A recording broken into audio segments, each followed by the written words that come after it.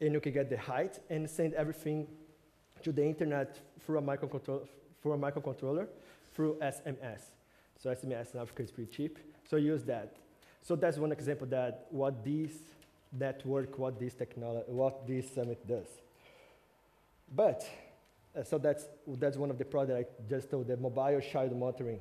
So some slides about that. But this summit started 2007, and there was just summits, just July that happened, or just in December, just 1 month summit, 2 month summit. And one of the problems that we work about social impact is how can you keep the continuity of the project, how you keep the project going and project coming and keep going. And from this moment, IDDS became IDIN. They call International Development Innovation Network. Is an international network that work with this kind of project and become bigger than just the summit. And together with this, I like to say about how you can go up in the design process. So if you think about these summits, we work a lot with design to and design with. What I mean when I say design to, design with. When I say design to, so I get some pre-requirements, I talk to some people, I came into my place, and I produce the technology, and I make the project. And after I return and give the project. So I'm doing a design to someone. But when I tell about design with, I get people from the local culture and bring them to the design process to produce, to make the technology, to make the solution. And they also co-create the solution with us. So we create the technology together. But I think the most impactful, our belief that the best way to really regenerate impact is design by, when we don't design together, but we teach the design tools, we teach the maker movement to people, and they can produce their own solutions. And we believe on that. And if you think on this way, together with the container idea, a lot of names start to come for our mind. So you think that we could do a place inside of a local area, in our case, in our favela, in our community, that could keep doing this project happening, that happens in the summits, or better than that, could do more projects, could instigate, could decrease the energy to produce more projects. So all these names came to our mind: Tech Space, Hacker Space, Innovation Center, Favelas, Makerspace, all these letters. And we realized that what we need is some community space to build whatever they want, what they want to build, right? Or better, what we want to build, because today I'm part of the same community, I live in the same community. So on this moment, I need to talk about this woman. So her name is Leah. She's the leader of the community where we work today. The name of the community is Vila Nova Esperança in Portuguese. We can call in English New Hope Village. It's a village of 600 people, 600 families, 3,000 people, and small village. And when we started to think about that idea, how can we build this place inside of a favela, inside a community in São Paulo, that could support projects, that could instigate more projects. And we realized, we started to talk to some favelas, with some community members, with some associations, some leaderships, and we met this, and today we say that they choose us to do the project, and not we choose them to do the project, because we are the same, like we are on the same place. And she's a strong leader in this community. So here you can see the first sign inside the community. You already can see the roads behind. The roads, all the roads inside of the community like that. And so she has worked for the last 3 years, for the last 10 years, being leader of the association, the community. And when we start to talk to her, the first time that we start to talk to her, we start to do some questions about, hey, how can we work together? Like, what do you like? And she started to say, I like handcrafts, The community members like handcrafts. The community members like learning by doing. But maybe what you can do, how you can keeping work, or you can have more ideas. And she said something about maybe we could do a project incubator, because I talked a little bit about what he did, just briefly. And she said something about do new projects inside of the community, do greenhouse. They want to do an ecological village inside. So we keep it talking. And she came with the Social Technology Center. Good. So the community already has an idea, the organization, that they want to do something similar about what people from outside want to do. So it's not something that just people from outside is coming and doing inside. So there is some synergy. There is some goals in the point of view. There are some visions that go at to the same place. So we find a match, right? So there's the two sides that maybe has the same vision, is a little fuzzy yet, but maybe they can work together. But the good thing about start this center, and that's the logo of the centers, Innovation Center Vila Nova Esperança, it's how we start to do things. How we can give the first step to do something. And I can say that we spend 3 months, 4 months, just create a relationship before to do any hands-on activity, before build anything, before implement anything. And to do that, we did emails? Maybe not. We did meetings? No. We did conversations? Not a lot. I gave lectures? No, they don't care about lectures. I called them? No. One of like the main good ways to start to work in hands-on activities of them. What I mean with hands-on activities of them? Don't talk a lot about what you want to do. Don't make a lot of projects, but start to work together. People, when I say work, is work with hands-on activities, like do some things.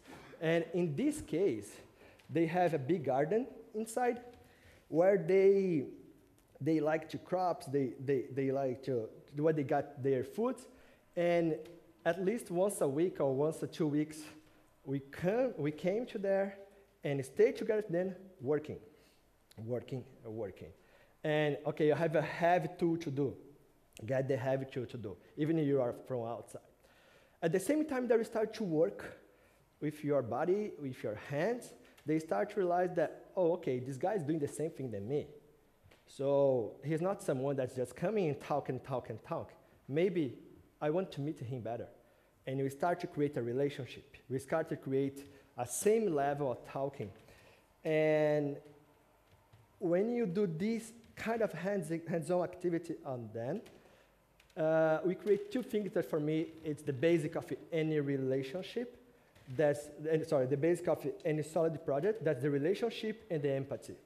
So at the same time that we create relationship and they start to trust on us, and we start to be not them and not us, but we all together, we also can see empathy. We also can see better what the problems that we can start to work before to say anything about how we are going to do the project. So you guys are going to realize that this project is very organic, and it wants to be very organic, very unique, because need to get ownership on the community, need that ownership inside of the village, of the people where we work. But what should be our second step? So, okay, now that we work together, we create a relationship, we create empathy, we are a good network inside the community. Should be more emails, meetings, conversation, letters to do things? No. Again, we work as makers, we work as designers. So the second time, hands-on activity of us. So how's the best way to show what we have to show? Is doing things. So we start to do workshops inside the communities. How to build staff, how to build electronics, how to build mechanical things, how to build ideas where you can use the post-its, how to build brainstormings and all that stuff, always doing things with the body. And the good thing about that, so that's one of the pictures about we did. In the picture of the middle, okay, we need to finalize with a barbecue because they like this kind of party, and we like that party. It's always good to keep the energy growing. But the good thing, when we brought some hands-on activities from us, they kind of show tacit knowledge. One thing that I realized that when you talk a lot in some space, maybe people don't have they are kind of shy, or they don't have the right open to show what they can do. But when you give a space to they work together, they can show. And maybe sometimes they don't know that they show. They don't know that they know. So you give that kind of space so that they can work and show that they know. And the second thing is about curiosity. Curiosity is the first step to get engagement, to get momentum for the next step. So after 3 months and 4 months we work with that, we get 4 words. The first word is a place to start the space. And that's a good story because, I don't know, anyone knows here about the word Kombi? The Volkswagen Kombi, right? We can see a lot of that in Brazil, mainly in poor area. And there's a Volkswagen Kombi inside of this favela. And we start the makerspace inside of this favela in a garage. So every day at 10 a.m., the Volkswagen Kombi leave the garage, stop outside, park outside, and the makerspace starts to happen. I'm going to show you some videos so you can see better. And every day at 5 p.m., the Volkswagen Kombi come back and stop inside. So we need to do some flexible makerspace where you can park your car and you can no need to park your car and use that space. What that's good, because if you came before with your whole project, try to find and try to fill this project inside the community, we know that it's not going to work. So we start to project the work together, the space together with them. So as you guys can see, the whole innovation center is also a prototype. The whole innovation center is also a design process, a maker move, where each step that you build, you will see what's the next step, without to have a next, well-defined next stage. And also handcraft, community radio, and crochet. So was the 3 workshops they asked in the workshops that we did before. So we started to do that. Before we do these real workshops, we started to do the reform in the place, where, as I told before, there was a garage. And in the first floor, there was a lot of things inside. After that, we reform a little bit, and we reform a little bit more. And one thing that's interesting, always people, when talk about makerspace, they say, okay, what should I do inside of them? What should I put inside of my makerspace? What the level of technology should I put inside of my makerspace? And in my opinion, I think that just necessary to people go inside, nothing more than that.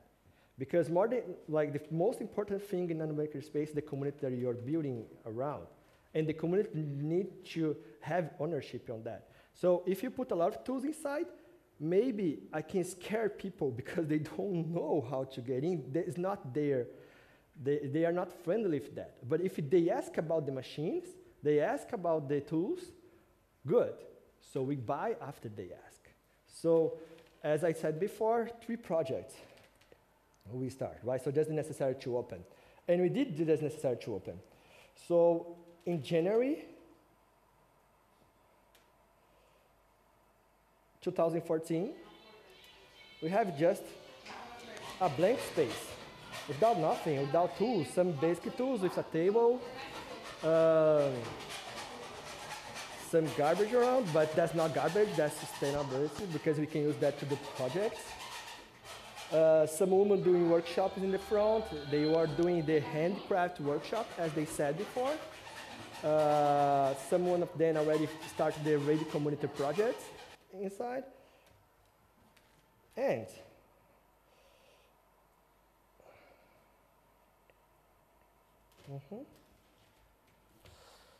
and we start to do workshops about what they said before. So we did workshops of, go ahead, Phil.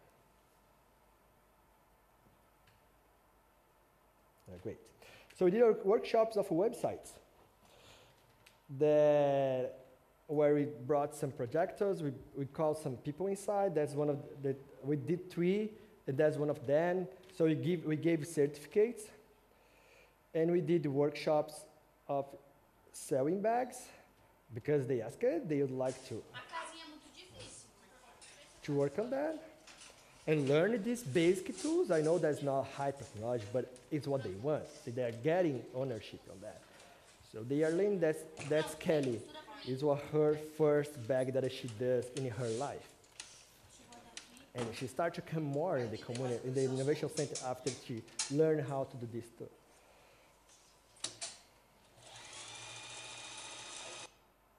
Good.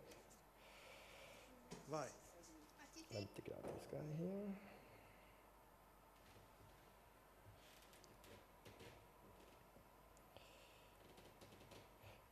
And we did more workshops. We did workshops of electronics, where we called the people around the community and we taught them welding, we taught them glue, we taught them how to do lanterns, how to do lights, how to put lanterns in the mirrors, how to put lanterns in their bicycles, so all that stuff.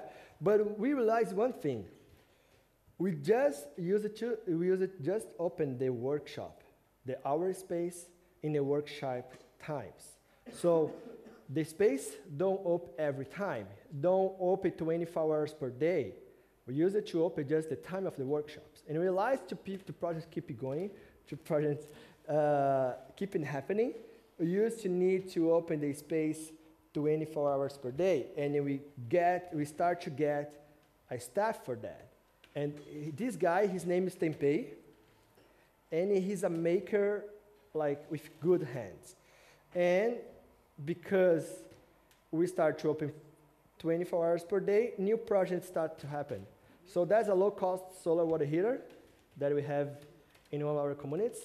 So new ideas start to come. This is Celsius, it's not Fahrenheit. So that's enough. So what we can see, more projects here.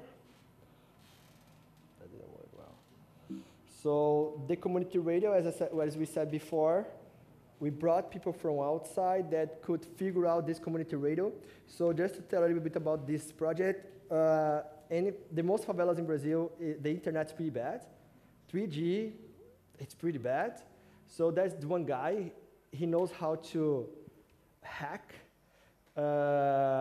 internet connection from outside of the community. So he puts a kind of antenna, and he made a wireless connection, a closed wireless connection in his community, in our community.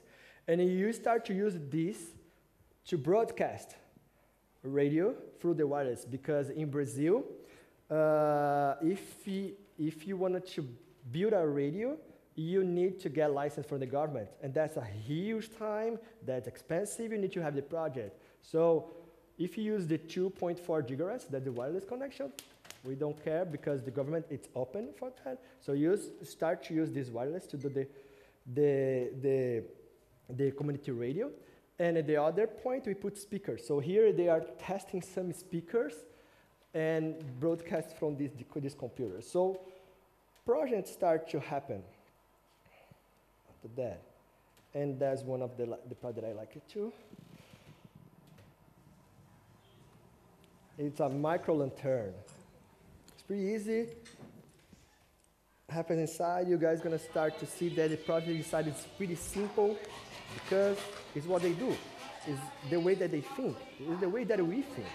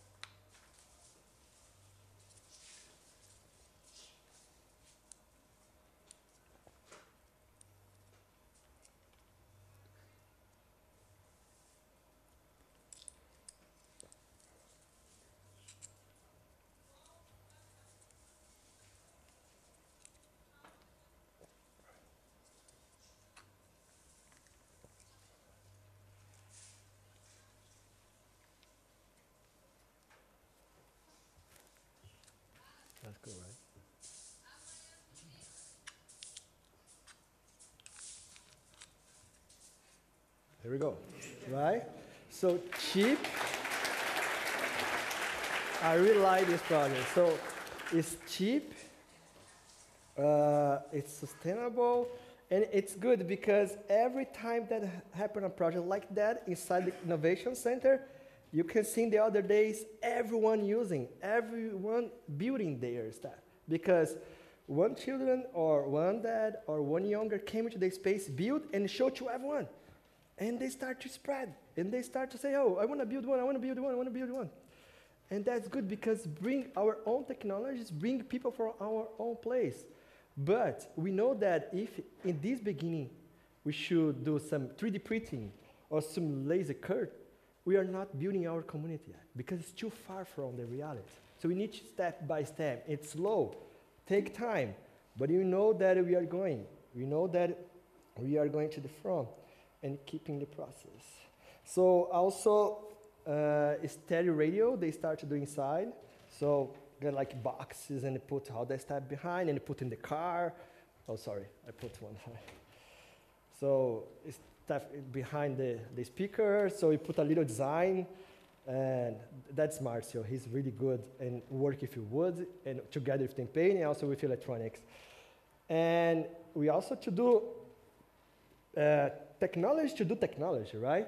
And we build like lathes to wood using local materials. So that's a lathe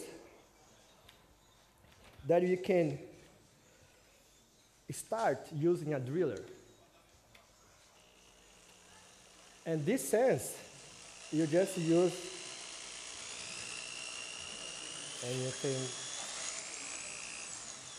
and you can do anything with your wood.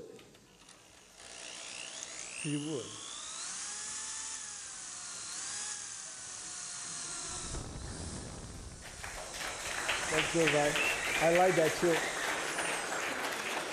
It's easy to build this stuff. It's easy to build the technology, and also just stop that. Let me stop this.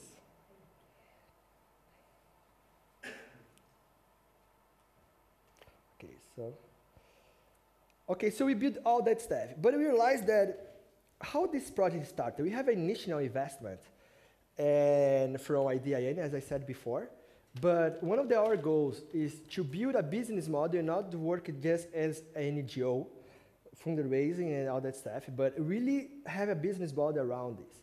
And one of the things that for us was really impactful, in the beginning of this year, we got to be selected, or we got to come for a new network that has been amazing. That's the GIG, the Global Gather Innovation. Yeah, so that's the picture. And we stay like 2 weeks in Berlin.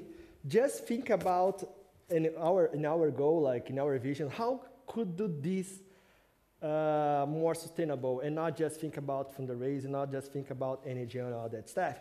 And we got really good insiders, we got really good connections on that. And today we are close to our business model, to our sustainability. We are providing course of social innovation in São Paulo to richer high schools. What happened? I don't know if you guys heard about it, but Brazil is one of the country with the bigger gap between richer people and poor people, like it's a huge gap. So some people live across the street, they have a lot of money, but they never went to a favela or to a community. But some parents, they know that it's important to know this reality. So they want to pay for this and more. They want to pay for how make my son think about design tools, how to think about such innovation, how to think about produce new technology, not just for the 10% of the world has happened today, but for the other 90% of the world. And we start to provide this kind of courses, and all the profit that came for this course for the high schools came for the innovation center to keep the innovation center growing inside of the community. Our second challenge right now, after 2 years, is the high-tech part. We got a challenge, we got an award in Brazil of a foundation. We're not going to buy a laser cut. It's going to be our first high-tech, high solution inside, high product, high device inside. And we are really curious how people is going to deal with this machine, because we have the ownership of the space, we have the momentum, we have the inspiration for them, but we know that's going to be some challenge, how to model, how to teach, to work with the computers. So that's one of the challenges that we have right now. And that's one of the laser cut. And our third challenge is bigger space. So all that stuff that I just showed you, after I can send you the link after our YouTube channel, become a lot. And our space became small. So we rent a space, another space, in the beginning of this year, in the front of our space. But became small again, because we got new tools, we need materials to build new things. And after we talked to the community about rent this space, that's the second space, the community came to us through LIA, the association, and said, hey, you guys doing a really good thing inside of the community. So take this space here, that's ours, and build a new space where we don't need to pay renting anymore. You don't need to rent and you need to give money, because why are you gonna pay for renting if you are guys doing things for us? So they find a land for us, and we start to do a fundraising for this initial invest to build the new space. That's pretty new, like it happened in the last 2-3 months. And we have a design at least, we have a vision doing inside of the community with workshops, using using their own ideas, how should be that, how should that. And the good thing is because they come with the idea not to do an innovation center, but to do a community space. So the how building is going to be the community space, and innovation center is going to be just a part of that. So we start to be connected and really create things inside of the community and not be something outside, even inside. Because they really understand how the innovation center can work. My question for you, that I always think is, imagine if you came in the beginning of 2 years with this project, that's not going to happen, right? Because something from outside, something without vision.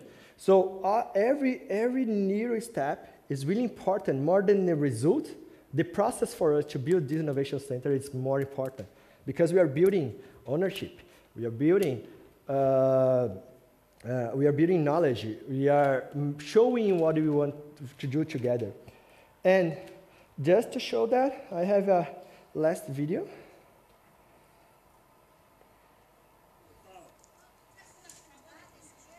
So that's the space, and we start to work that. There's nothing, I know. It's gonna be a long journey again, but we are excited for that.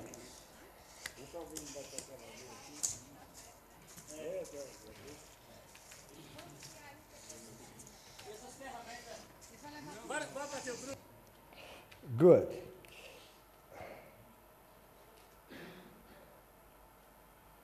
Go ahead.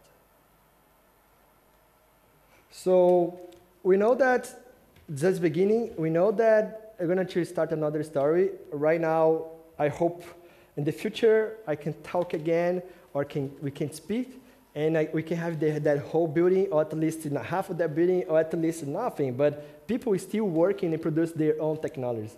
So I know that I finalized a little bit early, but thanks so much for coming here. Okay.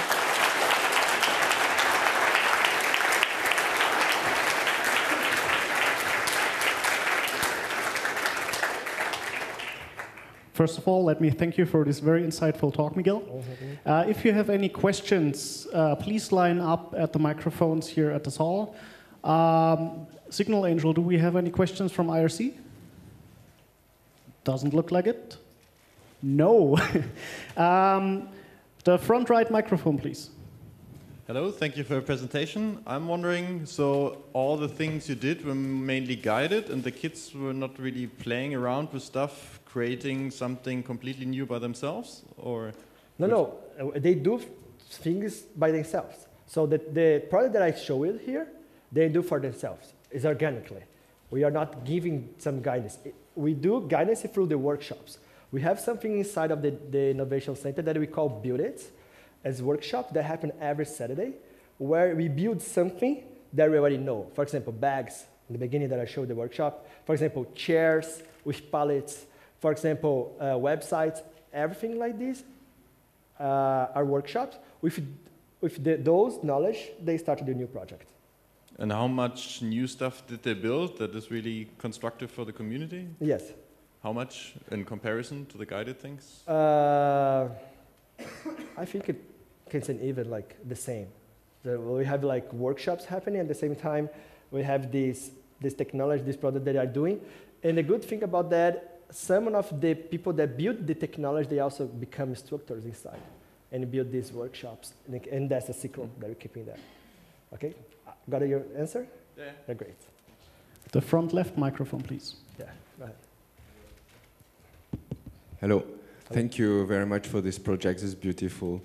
I'd like to know if you have contacts with other spaces like the Garoa Acrospace or the Rede Mocambos in Campinas. No, I don't know this space, but Let's it's talk. good to know. Yeah, we have a good connection because of the IGFO lab. We have talked to them. We also observe laboratory observe in Rio de Janeiro, but this in Campinas I don't know. And I would love to have these connections because what you want to know, want to be, it's kind of a gate to get in the community. Because you really understand that the worst part is creating relationship. It's create and articulate people inside. And we have that. So now we want partners that know technology. We can figure out all the theater and they can work together for us. Please join us at the Anarchist Village at 2. We are going to have a talk on hack bases. Great, and I'll be there. we can talk about more about this. Here. Again, front left, please.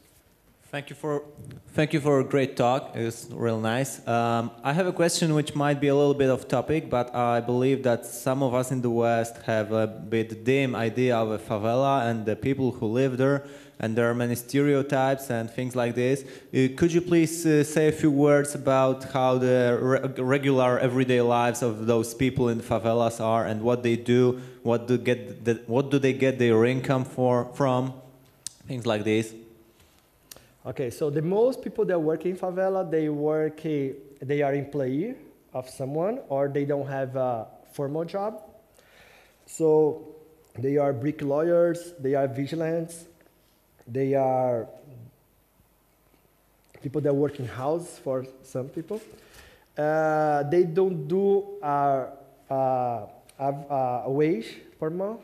They do one thing that we call bicos, so one job here, one job there, one job there. So day by day is the day that they take, not planning a lot to the future because we know that we need to buy something now, so I need this money. I know that I need to buy my food tomorrow, so I need this money. They are really far from from the center of the city where they work. And the worst thing, because this community where we work is is between the city of São Paulo and Taboão. And because the between is right the between, for example, this Vila Nova Esperança, the main street that divides São Paulo and Taboão is this street. So for who you complain about problems, it's always a problem there. Because if you go to the São Paulo government, they say, oh, that's not our problem, it's Taboão. If you go to Taboão, there's our problem, it's São Paulo, and it stay like that. And it's really hard there. So this community, it's around 2 hours and a half of the center of the city. So they spend around 5 hours per day, even 6 hours when rain or have a lot of traffic or before vacations to go and to come back from their jobs. A lot of children around. Yeah, so I think that's one of the reality that we have there. We can say, you ask about average income, between 500 and 1,000 reais, that's kind of 200 US dollars, between 200 and 400 US dollars. Okay, great. The rear left microphone, please. Go ahead. It's really great project. And I was really curious about what you said about the antenna and the radio.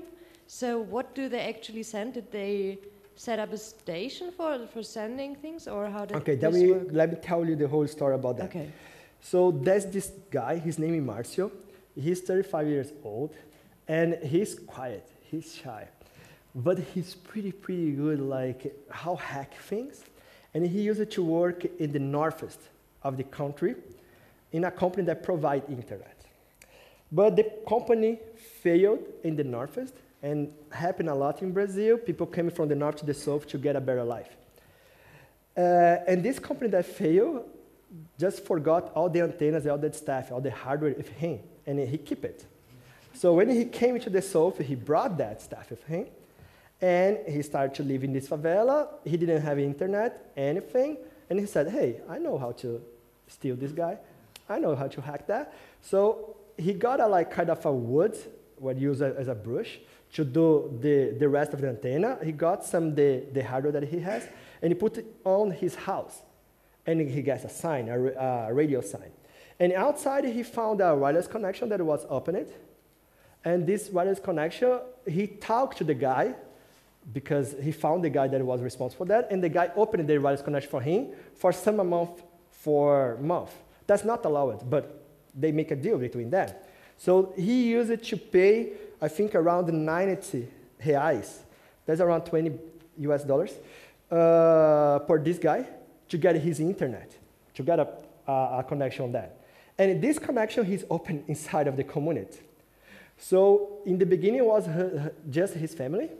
But after that, he started to sell that for other community members and make business. And that's one interesting thing. When you work in favelas, if you are looking for innovation, looking for two things. Illegal things, because I need that someone is working on that, right? Or we call that gambiarra. That's an early stage prototype. And he got this connection, and we thought, oh, this guy's smart. We have a problem of community radio here. How can we use this wireless connection to help the community radio?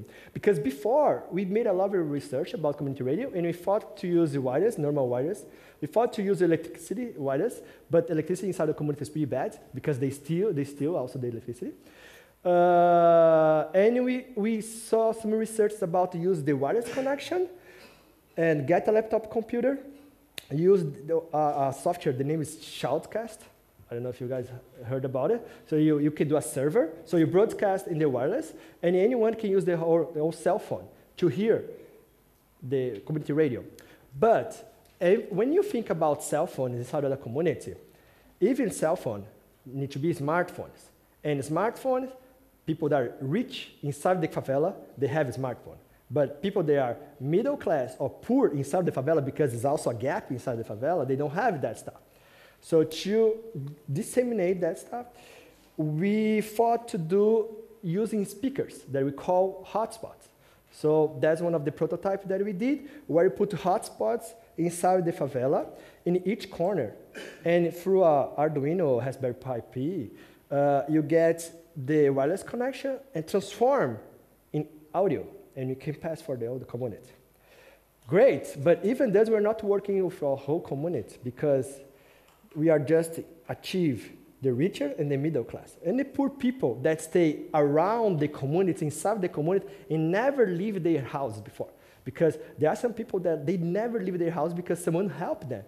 And they stay really, really far away. They just has that FM radio, really old. So using the same Raspberry Pi, it was possible to produce a FM sign, getting the wireless connection in a small potency, small radio potency that's not illegal for the government, and you can pack it in the whole community. That's one of the stories about the community radio. Awesome. Okay? Good. The front right microphone, please. Yes, I'm wondering what is the ratio of kids, and then if we're maybe talking about adults, about the male and female ratio as well, because I'm not sure how many people actually have to work each day, and so they do not have time to go into the makerspace, or after work they don't. In the community or in the innovation center? That's different both. things. Both of them. Okay. The most women that lives inside of the community, they are between 20s and 30s, okay, so something like that.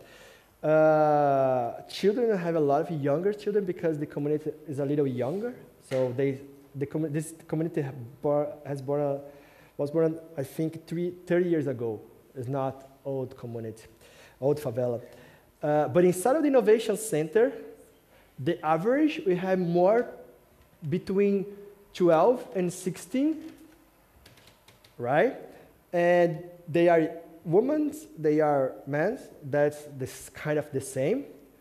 But we have this kind of workshop, focus on adults. So one thing that I realized is that this, from 12 to 16, they like to come and get new energy and do things, but they don't do things for longer. They don't do things like long projects.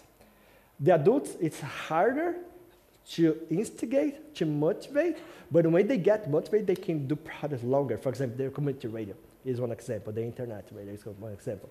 So we don't need to do the workshops for the younger, the workshop focus on the adults, because we really need to call them. And for the youngers, it's more organic. They just come and start to build stuff. You know, have someone there to teach them the tools and all that stuff. But what's the ratio in the numbers? How many parents, how many adults do you actually engage in comparison to the kids by numbers? Between parents and kids.